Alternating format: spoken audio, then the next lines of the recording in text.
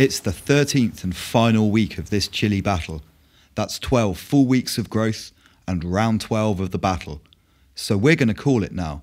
Remember, both our LED and HID lights are biased towards the blue spectrum, which is most commonly used for vegetative growth. We kept all other factors, growing media, nutrients, nutrient delivery cycle, light cycle, pest control and nutrient boosts consistent. We want to know, just as much as you do, which of these light systems is most effective. Let's have a quick look over the 12 weeks of growth. Here are the LED for.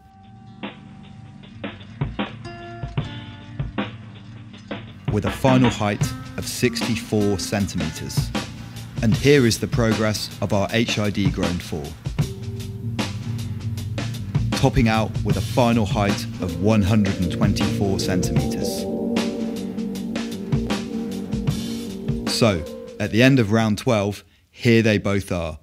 LED with a total height of 64 centimetres and a maximum flower output of 122 blooms against the HID4 with a total height of 124 centimetres and 275 flowers at their peak. Our final battleground is the cost of running.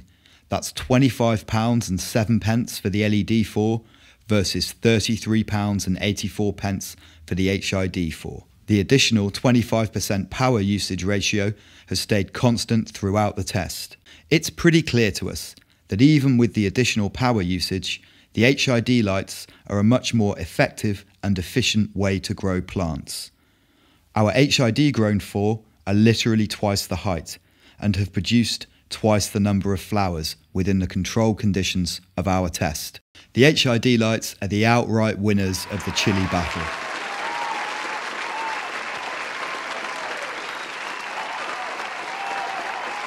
We ran this 150 watt Minimax reflector with the 150 watt Sunmaster metal halide against the 140 watt SP110D LED. We feel that although LED lighting holds promise for the future, in its current form on the consumer market, it has some way to go before it outstrips HID lighting.